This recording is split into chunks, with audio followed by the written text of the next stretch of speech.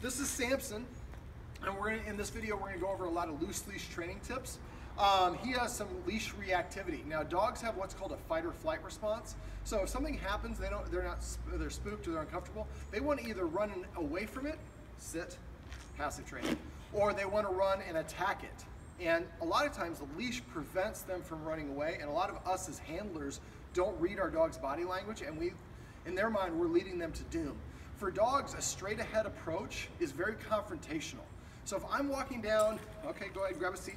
I'm going to talk a little bit. So if I'm walking down the sidewalk, we're in an alley right now because we don't want to have any other dogs around while we're practicing this. You want to find the easiest scenario possible to help your dog practice and learn new skills. So there are no dogs around or me walking around here. So if this is a sidewalk, we're walking down the sidewalk and another dog's walking towards us, for two dogs, walking straight up to another dog is very aggressive. That's a very unpolite way of meeting. So the sidewalk, unfortunately, facilitates this approach, and it's very unnerving for dogs. It's like somebody comes up and just starts yelling at you as their introduction. It's just very off-putting. For dogs, when they meet, they actually like to meet in kind of if they approach, they do it in kind of a rounded line. And so if you do want to approach another dog, you want to kind of take that half circle lining approach. The other dog will probably do it and you'll end up in a circle. But because that's a problem for a lot of dogs, a lot of dogs will communicate to us they're uncomfortable with that by doing what we call cutoff signals. And I'm going to go through several of them. One of them could be if somebody's reaching towards me and I'm a dog and I don't like that person or don't want to be interacted, I might turn my head to the side. So subtle, we wouldn't even notice it. You just think the dog's looking over there. No, it's a subtle way of saying, I don't appreciate what you're doing. The other thing that a dog might want to do is it might actually turn its whole body away. It might stare directly at the stimulus or the trigger, or it might deliberately look away from the trigger. We call this dry panting, with their mouth open when they're not particularly hot. Now they could also be hot. They could also just be turning around. So that's just like us. I could say F you to someone and mean it in an aggressive way, or I could say it to a friend in a joking sort of way. And so dog communication has a lot of that, and that really throws a lot of people off. Now dogs can also show signs of anxiety. The ears, if the ears are rotated forward or far back. Baring the lips is pretty obvious. Growling is warning as well. Now growling is not aggression. And most people, I see a lot of people, they make one of the biggest mistakes, most dangerous mistakes you can make is the dog growls and they jerk the leash to the side. Bad dog. And what you'll do is teach the dog not to growl. Okay, well if something's coming at me and I don't like it, I'll just go ahead and straight bite them. That's why we have a growl, it's a warning. So don't ever correct your dog if it is growling. Now, if your dog is reactive to something, dogs have two levels, essentially. We call it sub-threshold, which is what he is now, nice and relaxed and balanced, or able to deal with things. And then above threshold, which is basically hysteria. When somebody's hysterical, you're not going to reach them. You have to wait for them to calm down. If they're hysterical about a spider, you're going to have to take them away from the spider. And that's one of the best things you can do with the dog, is increase the distance between them and whatever they're reacting to. Now, a lot of times dogs will warn with a stare. So I'm walking down the stair, and usually it's with a lowered head. Sometimes they'll hold their breath, or they'll breathe really fast. Or, like I said, the turning away and a lot of the other signals that I've talked. Sometimes they'll turn their head to the side and yawn. That's also known as a calming signal. So what you might want to do is, if you have a dog that is reactive to other dogs, is you might want to have your partner or friend or somebody have a camera and be walking in the street next to you on a walk and filming you. And that way, when you do see another dog, you'll see, and make sure you can see the dog, and keep it sideways so you can see the dog, and if preferable, I'd like to have the camera there capturing us and the stimulus ahead of us, so then you can start seeing what your dog's particular triggers are. One dog might do one thing, another dog might do something else. Okay, so these are just some body language and things to be aware of. If you see these things from your dog and then you take action for your dog, you're telling your dog, I will take care of the situation, I don't need you to do it. If you don't take that dog's warnings and you just keep leading the dog straight towards the other dog or to doom, the dog will start lunging and barking and reacting. Now, the very first thing we want to do is, he is a giant breed dog. And the Guardians were using a prong collar because it gave them a little bit more control. I never use them because it's a pain-causing device and they're illegal in almost every country except for the United States. And if a dog is really in that mode, they will not care. And I've seen it puncture the skin and actually damage the trachea. And the whole reason it works is by causing pain and discomfort to the dog. Dogs are wonderful animals. They don't need to have pain and discomfort in order to learn. All we have to do is teach them, and that's what we're going to do in this video. So, all right, with the long prelude out of the way, when you're doing this, you want to find an area where you're not going to run into other dogs. You're not going to have stimulus or things, no construction, no weed eaters, no lawnmowers, anything that's going to set your dog off. If the location has that stuff going on, take a break, go back inside, wait for them to be done, and come back. That will, even though it's not convenient for you, that will influence things in a bad way. So the very first thing I want to do is teach the dog that when it gets to the end of the leash, instead of continuing pulling, I want it to come back to me. A lot of us will pull our dogs back to us. Dogs have an opposition reflex. So if we pull on the leash, they are programmed to pull against us. And if you try to correct and pull your dog in position, you're gonna have a very, very uncomfortable walk, because that's all your dog's gonna be doing throughout the whole walk. So what I wanna do is I'm gonna walk towards the camera here in a second, and as soon as the dog gets to the end of the leash and it gets tense, I'm gonna crouch down and I'm gonna be holding out a high value training treat here, and I'm gonna lure the dog back to me. Yeah, we have a car that's approaching. I don't know quite where the car is going. Nope, they're going behind us, so we don't have to worry about it. Okay, so, and he's aware of it. All right, so I'm gonna have the camera stay here. I'm gonna turn and walk a little bit back this way. We arranged to have the sweet dumpster here just for aesthetics. It normally wasn't here, so it's usually the beach right there. All right, come here, buddy. Samson, Samson. Activate the nose. Nose controls 60% of the dog's brain. So what I'm gonna do is I've got a 6-foot long leash here. Come on, Samson. All right, buddy. As soon as he gets in front, I stop. So if we practice this enough, eventually, as soon as he gets to the end of the line, I want him to stop making that kissing sound to get him to come back, because I don't want him to be pulling on it for too long. After enough practice, he'll hit the end of the line, he'll just automatically turn around and come back to you. Let's see if we do that again.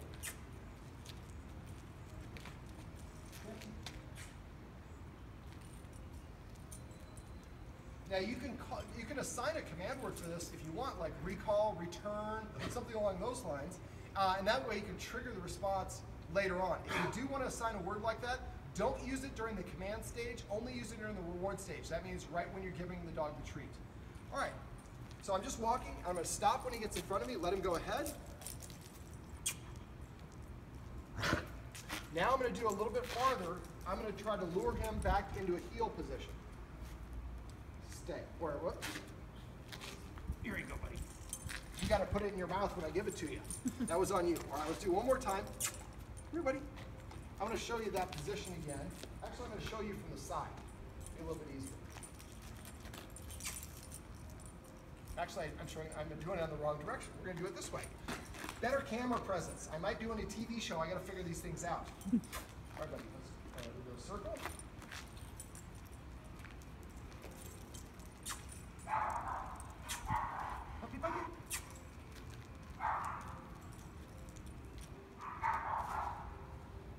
And you could give that a command word like position, spot, attention, whatever it is.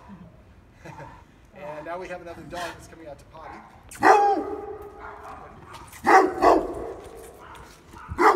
Samson! Samson! So I'm going to try to move him away and out of the line of sight of the other dog. He's doing a little potty break. He just didn't want to do it on camera. He's flowing like there's a fire hose. He is a big dog. We had to show him the U-turn, buddy. Come on. All right. Okay, so now I want to show you what we call a U-turn. The other dog is at the end of the alley, so he still sees it, but it's far enough away you see he's not barking and reacting. So again, if your dog is reacting, increase the distance, and often you have to move around something to block their line of sight. All right, so now we're going to imagine this is a little bit larger than a normal sidewalk, but it'll work for our purposes because we have a giant breed dog. Now, do you see how a left side or a right side? Assign the guardian is shaking her head no. So assign a left side or a right side. There we go. Sit. Sit. I was starting to pull you into position. I don't like doing that. Sit.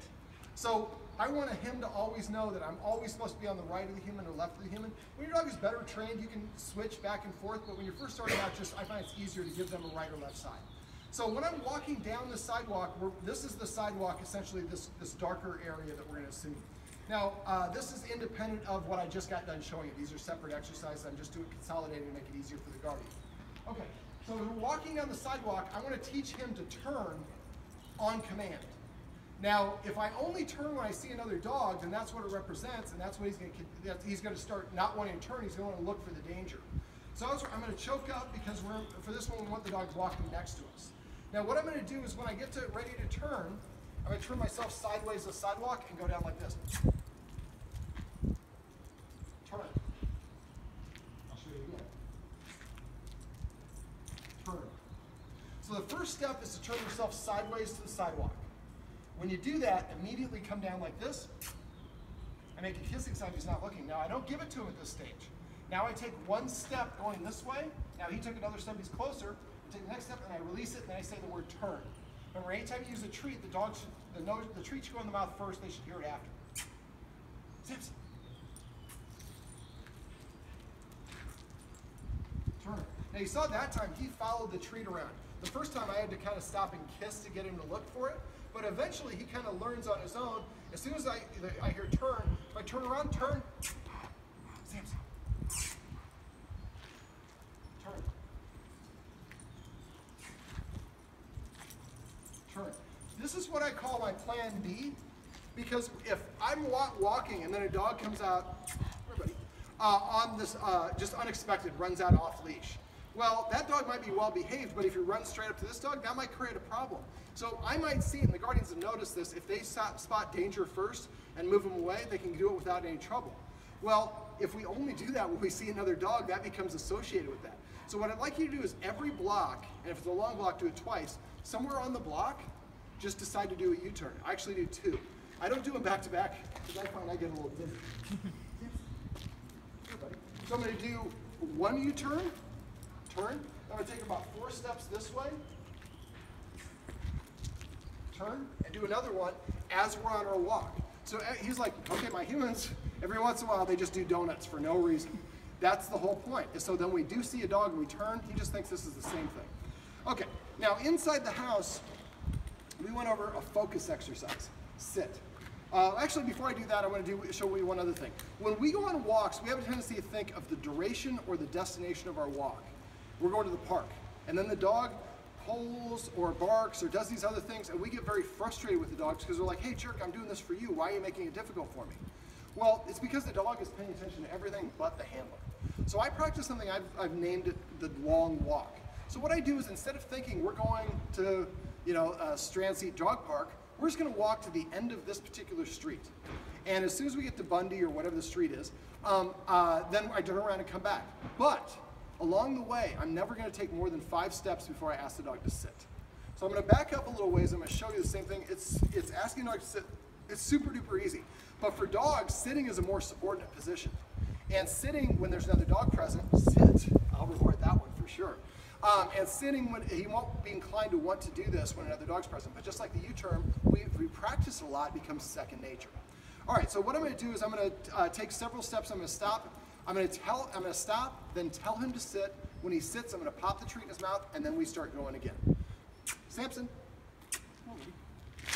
Come. Here we go. All right. Are you ready? Turn. Already getting the turn. This is awesome. All right. Oh, we'll leave that one for a squirrel. I know they're your nemesis.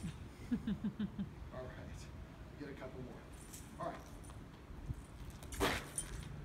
Sit. Sit. For a dog this big, I don't want to let him get too much momentum. So before he gets in front of you, that's why we do the other exercise I already showed you. We want to get to the point where he doesn't walk ahead. If you do that enough, he won't pull. He'll just kind of walk next to you. Sit. Sit. So we're back in position. Sit.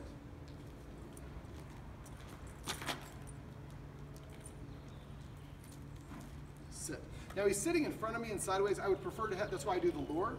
But again, as you're doing this, you might practice 50 or 100 sits on a short walk. And you're not thinking about the duration, you're just walking to the end of the block and back. But now he's practicing sitting along a route that you're gonna run into dogs. So you wanna do this when there are no other dogs around. If another dog's around, don't try to get him to sit, or definitely don't force him into a sit. So eventually he just starts learning if there's another dog or we just sit for no apparent reason. All right, so we're gonna keep on filming. I'm gonna have you guys walk over there. I'm gonna walk over here. If you can grab my water so he doesn't run it over. Samson, Samson, Samson. Puppy, puppy, puppy.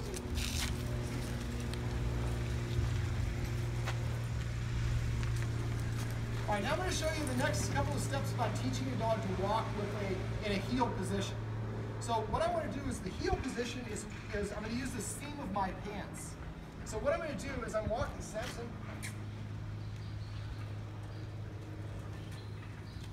I'm releasing treats into his mouth every step.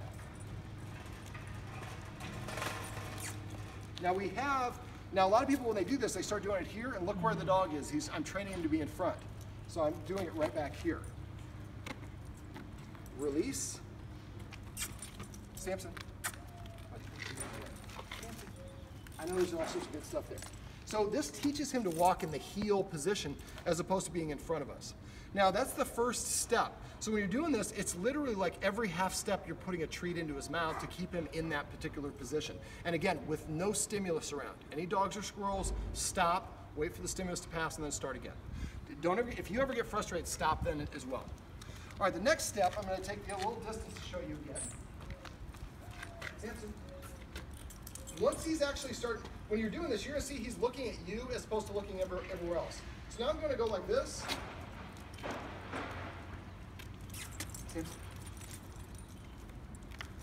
Now it seems counterintuitive to pull the treat away because you're taking it away from the dog. But we don't want to hold the treat the whole time here. You can also hold him in this hand. I just got too many leashes wraps in this hand.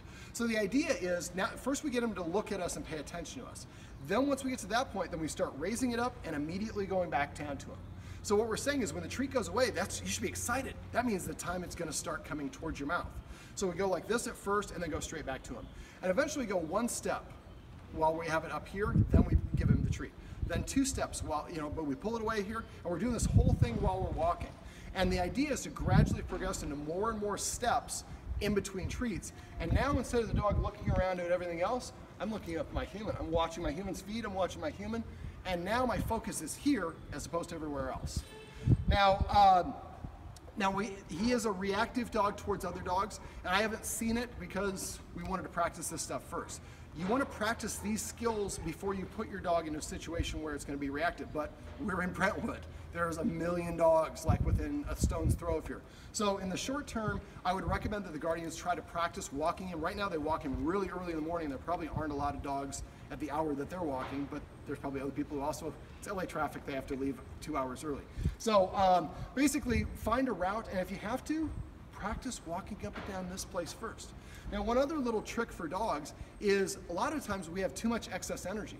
So if we can play a little bit of game, now for him, because he has some problems with his hips as well as some joint issues, we might want to actually do some scent games as opposed to physical exertion. For dogs, using their brain is almost more draining than using physical exercise. Samson, Samson, Samson, puppy, puppy, puppy. There we go. High-pitched sounds can sometimes help. I say puppy, puppy, puppy because a lot of breeders will say that when they feed their puppies. Good breeder, you could tell a dog with a good breeder because you usually say that they come running even if they're a 12-year-old adult. All right, so now we've been working at this for a little bit of time, so we're gonna basically, we're gonna wrap this up here in a sec. But again, when you want to do this, maybe do a little scent games, Google scent games, and do that in your apartment first, or your condo, excuse me. And then once you get to the point, come here, buddy, where we're comfortable, come and do a little bit of practice here, then go for your walk. So before every walk, we refine and resharpen the edge of our skills, and it kind of sets the dog up for success. All right, Samson just laid down, so that's his signal that we're done with this video. These are some tips and tricks that you can use to stop your dog from pulling on the leash and have good leash training.